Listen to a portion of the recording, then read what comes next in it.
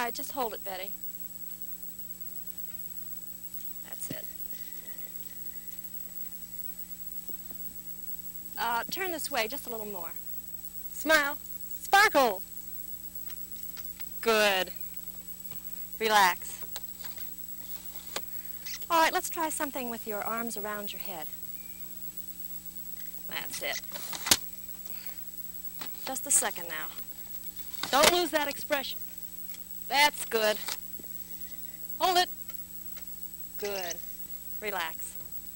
Bunny, why do you do so much of your work in South Florida? Is there some particular thing about this part of the world that makes the pictures turn out better?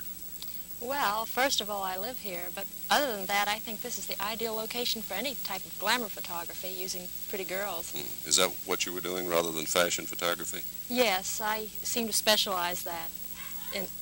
What's the difference between glamour photography and fashion photography? Well, fashion photography is the type of photography where you show off the clothing, and glamour photography is showing off the girl. I see. The girl is the star of the show, not the clothes. Bunny, how important in glamour photography, pretty girls, how important is the background?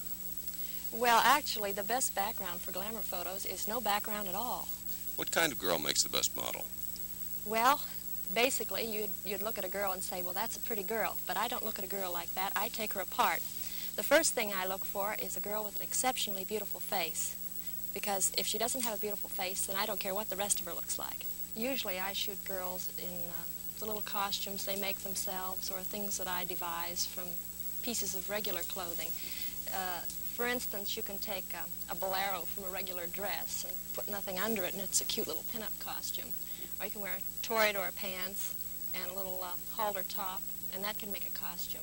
You're one of the world's foremost photographers of women.